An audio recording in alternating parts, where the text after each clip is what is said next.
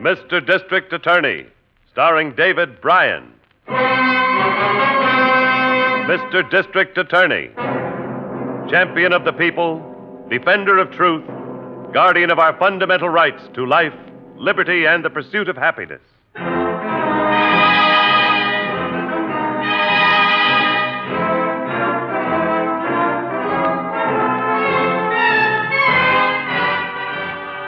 And it shall be my duty as district attorney not only to prosecute to the limit of the law all persons accused of crimes perpetrated within this county, but to defend with equal vigor the rights and privileges of all its citizens.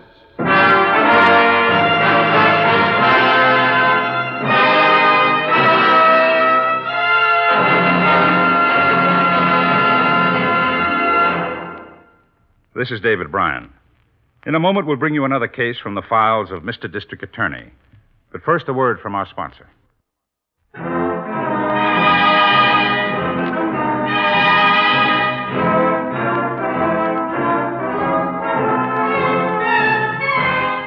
And now, here is our star, David Bryan, as Paul Garrett, Mr. District Attorney.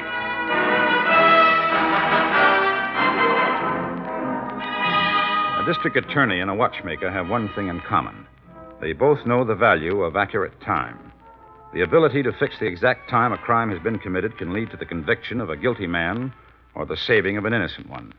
The time element became very important in this case. It started late on a Saturday night in a roadside diner near a railroad crossing on the south side of town.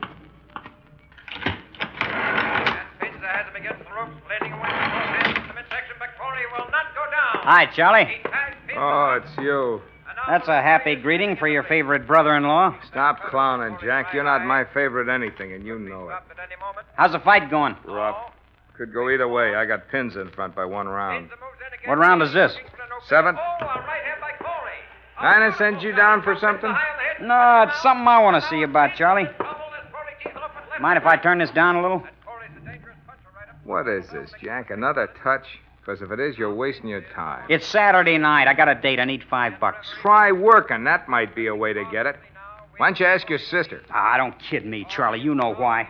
She wouldn't give it to me. You told her not to. I told her to use her own judgment, Jack. Turning my own sister against me. She happens to be my wife. And I'd like to see her get herself a decent dress instead of shelling out 5s and 10s to you. No. All right, then. Maybe I'll just help myself from the register. I wouldn't touch that if I were you, Jack. You just stay on that stool and count your hamburger patties, brother-in-law. Jack! Don't get any crazier than you are. Put that gun back under the counter. Put it back and get out of here or I'll call the cops. Do I get the door, don't I? No! Too bad. Why, you... That's the way you wanted it, cheapskate.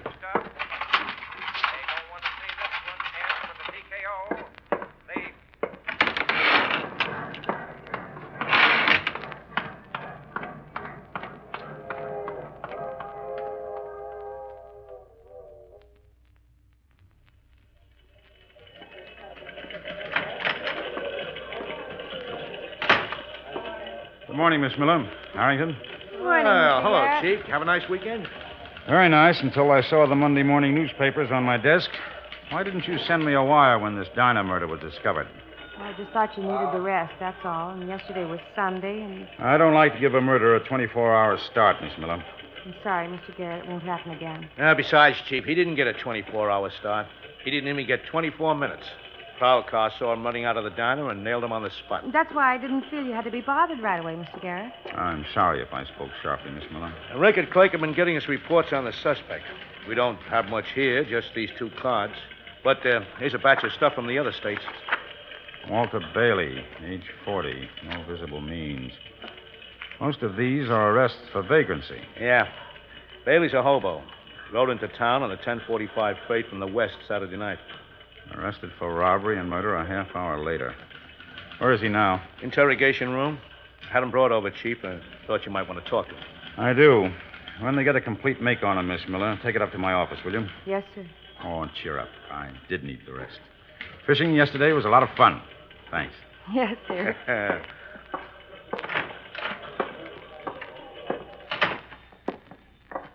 Bailey have the murder weapon on him when the prowl team caught him? No, he didn't, Chief.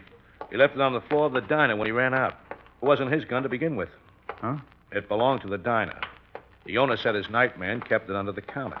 It was the night man who was killed, wasn't it? Yeah. Charlie Porter. Bailey's in here. We can handle this, Kerrigan. Wait outside until it's time to take him back. Walter Bailey? That's right. My name's Paul Garrett. I'm the district attorney. Cheers. Don't get fresh, Buster. What'd you expect, singing and dancing? What are you trying to hang on me? What reason would I have for killing a guy I never saw before in my whole life? Robbery seems to be the reason, Bailey. The cash register in the diner had been emptied. Not by me. I didn't have a nickel on me when the cops caught me. No. They chased you halfway across the railroad yard before they did catch you. You had plenty of time to throw the money away. Got the whole thing in a nice big frame, ain't you? Bailey, it isn't the money so much. The big thing is that you ran. Why? Want me to draw you a picture? I know my story doesn't sound good, but it's true. I rode a hotshot freight into the yards at 10:45. 15 minutes later, I walked into a diner, found a guy murdered. I got scared. I ran. That's all there's to it. I'm going to be a pigeon for you, mister. I can't even hire a lawyer. The court will provide you with counsel without charge, Bailey. It's your constitutional right. Constitutional right? You mean a bum's got rights? I've been rostered on vagrancy charges in every state from Maine to Sunny Cal. You expect me to think I got a chance? I'll let you answer that question for yourself, Bailey. Meaning what? Meaning that you have a certain positive knowledge that I don't have. I don't know whether or not you killed that man in the diner. But you do know. Come on, Harrington. Take him back, Kerrigan. Pretty weak story, wasn't it, Chief? Except for one point. What? If Bailey did kill Charlie Porter, why didn't he keep the gun when he ran?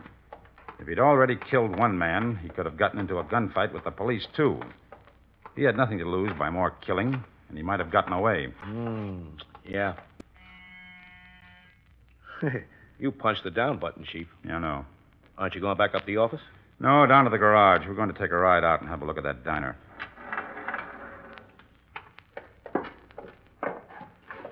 Basement, please.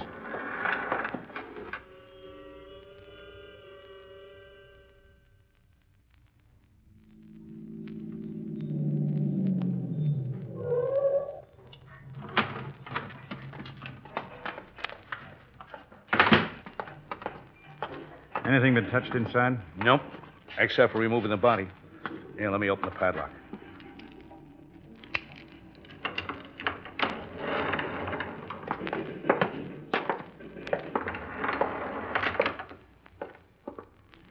What's that white circle on the floor? That's where we found the gun. The marks at the end of the counter show where Porter's feet were sticking out when the body was found. With the rest of his body behind the counter. The lab figures Charlie Porter was sitting on that stool.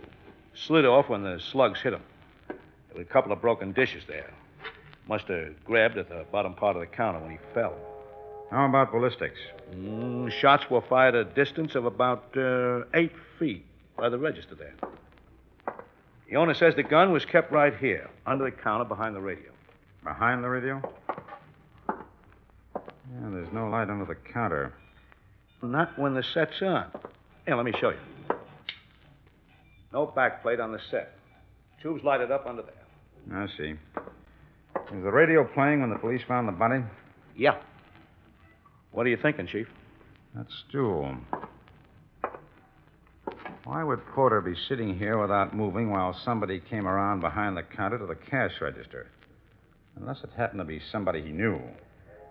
Bailey might have been behind the counter working out a meal. No, that's probably it. What's this? What? Pencil and scrap of writing paper on the counter. No, that was there. Something Porter was writing, I guess. 2 rows of small squares numbered 1 to 10 at the top. The letter C in front of one row and the letter P in the other. Numbers in all the squares up to 6. He must have been figuring something out. Yes, but what? Certainly not a bill. Who knows? Some kind of puzzle, maybe. Well, whatever it was, he must have been working at it when he was killed. Let's... Hey! What are you people doing in here? District Attorney's office, and don't come in. Oh, I'm sorry. I knew the joint was closed, and I saw a car outside, and you guys nosing around in here. And you got kind of a long nose yourself. Wait out there. Seen enough, Chief? Yes.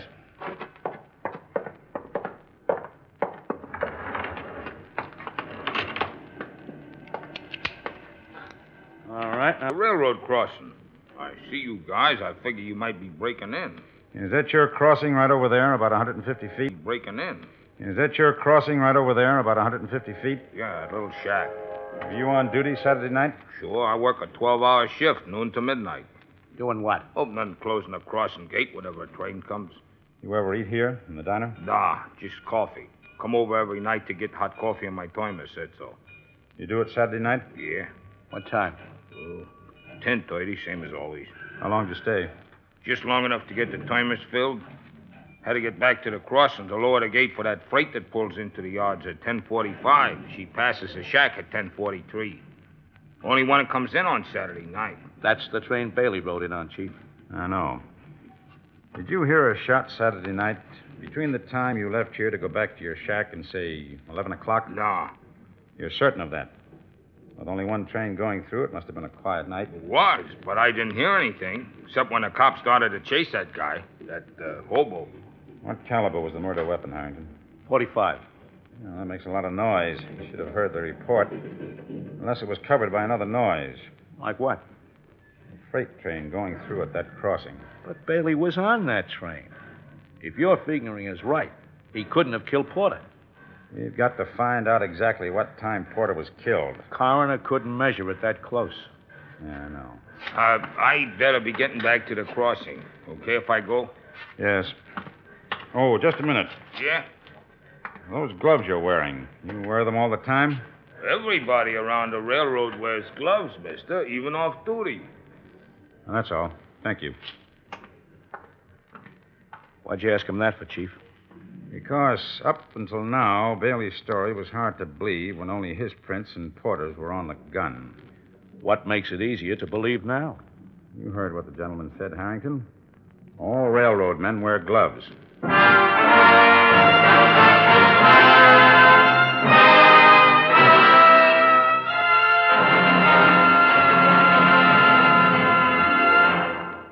This is David Bryan. Before we continue with Mr. District Attorney in the case of the hungry hobo, here's an important message I'd like you to hear.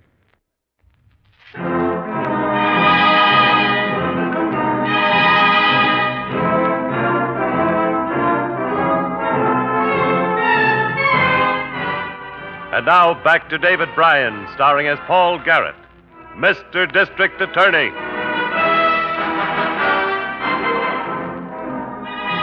The night counterman at a diner had been murdered, and all the available evidence pointed to a hobo.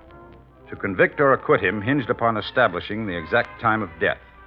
For 2 days, Harrington and I tried to fight the clock with no results. Then I went to call on the dead man's widow.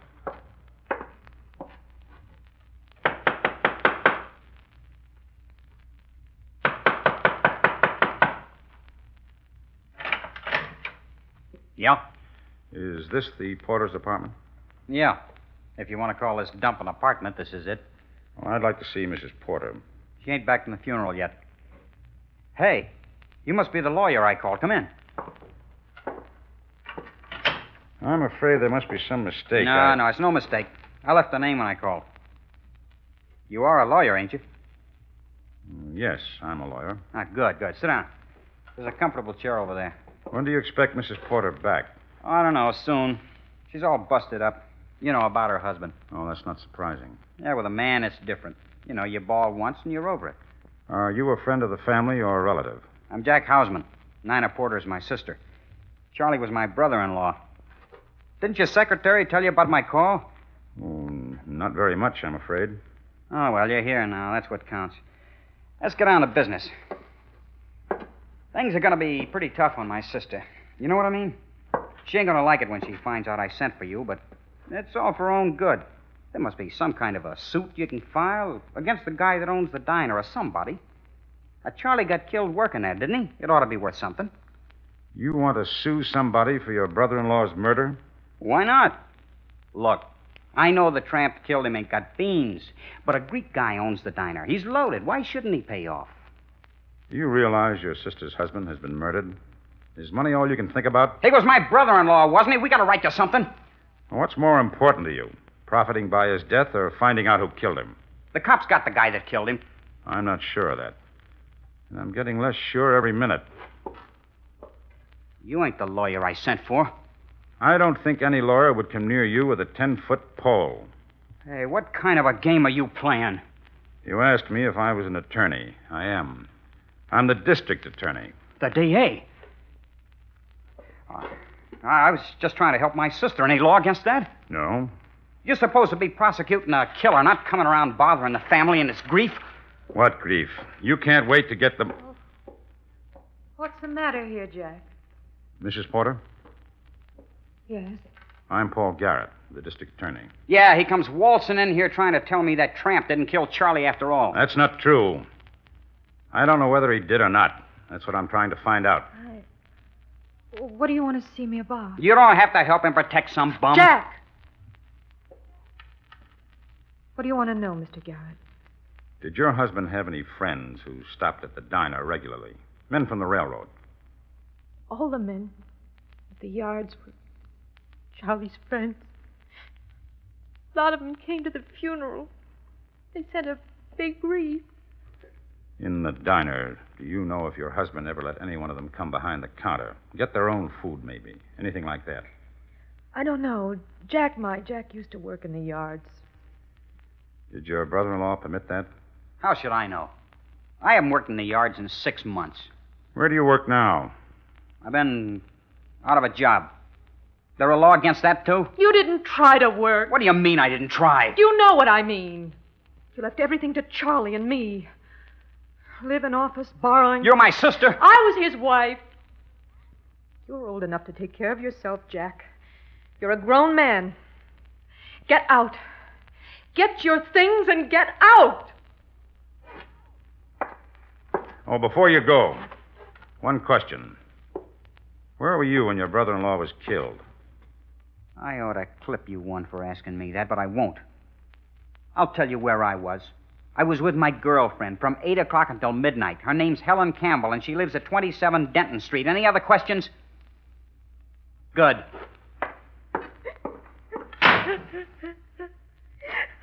Well, before I go, shall I ask one of the neighbors to come in and stay with you? No, I'd rather be alone. Tomorrow would have been our second anniversary. Charlie used to take Saturday nights off before we had Jack to take care of. He used to take me to the arena for the fights. He loved them so. I never cared much for him, but I never told him. I wanted to be with him. I wanted to be a good wife to him. I tried to be. I'm sure you were a wonderful wife, Mrs. Porter. Please leave me alone. Of course.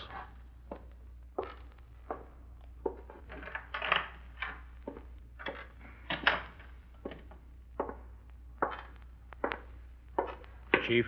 Harrington, what are you doing here? Huh? Waiting for you.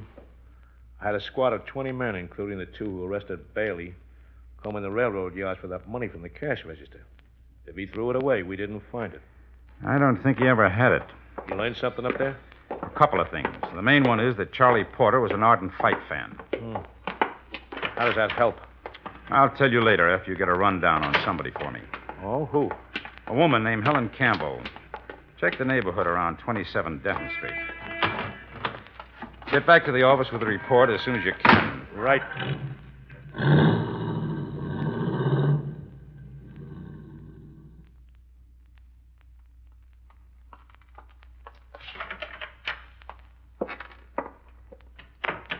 Labmen just brought in the radio from the diner, Mr. Garrett. Good. Did you get the dial setting? Yes, it was set for the station the Daily Bulletin owns.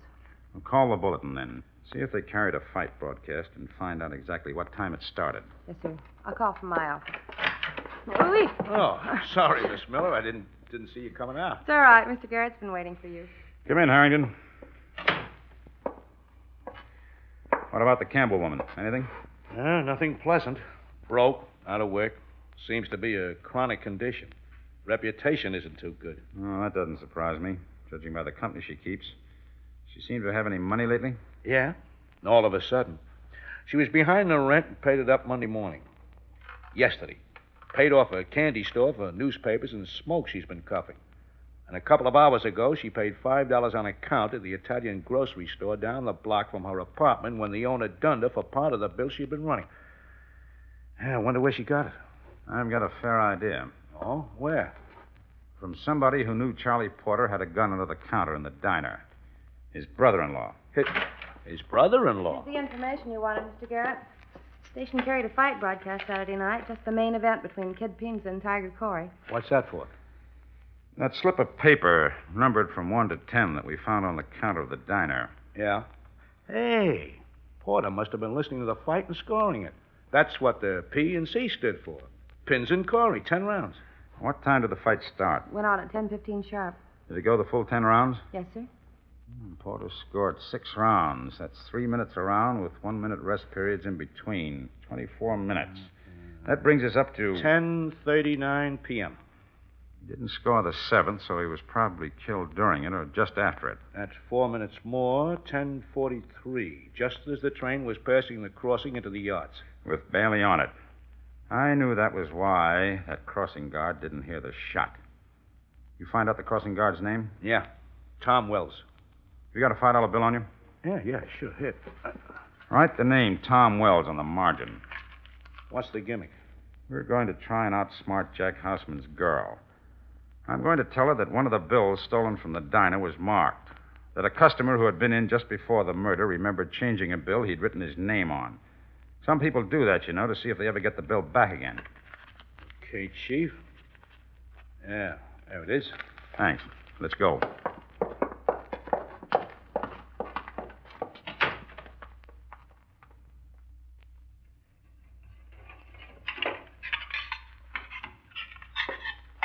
Look, I got dishes to do and this joint to clean up. What do you come in asking me crazy questions for? How am I supposed to remember one $5 bill from another? The Italian grocer up the street claims you gave him this one as part payment on a bill, Miss Campbell. So then I gave it to him. What's this all about? I'll tell you what it's all about, miss. That $5 bill was stolen from the diner when Charlie Porter was killed. How could you know anything like that? We know because the bill is marked with a name. A customer gave it to Porter just a few minutes before the killing. Spending that bill makes you a candidate for a murder trial. It isn't my money. I didn't know. Jack Houseman gave it to me. He'll kill me for telling you. Where is he? Here. When you rang the bell, he went in there, the bathroom. He must have heard us. Locked. Open up, Houseman. Better break it. All right.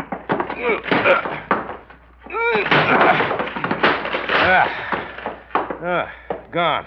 Out the window. He wanted me to swear he was with me. There he is, Saturday gone night. over the fence at the back of the alley. Stop, Houseman! Give me a boost when we hit the fence. He may be armed. Up. Pull me up. Yeah, right. There, behind that old washing machine. Back off! Don't come for me! Give up, Buster. You had your chance! You hit him.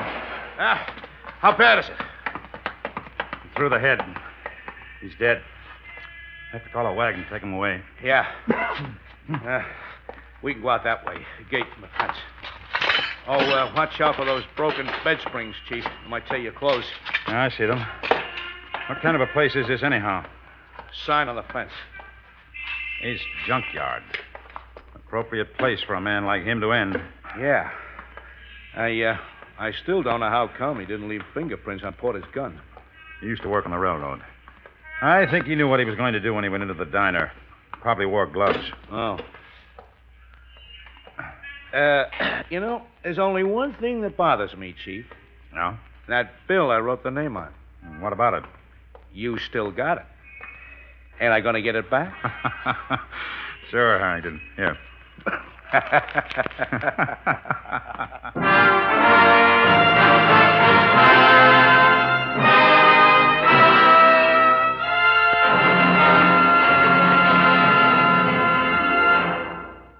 This is David Bryan.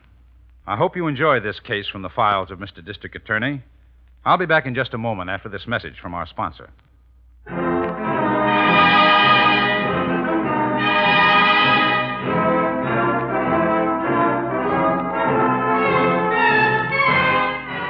Now, here's the star of Mr. District Attorney, David Bryan, with a word about the program you have just heard.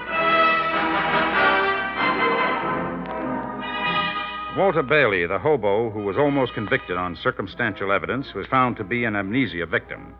He was sent to a hospital, recovered, and reunited with his family, which he hadn't seen in 9 years. He was also restored to a successful business. Jack Houseman's girlfriend, Helen Campbell, is serving a penitentiary sentence as an accessory after the fact. Now, this is David Bryan inviting you to join us when we present our next case based on the facts of crime from the file of Mr. District Attorney. Mr. District Attorney was originated by Phillips H. Lord.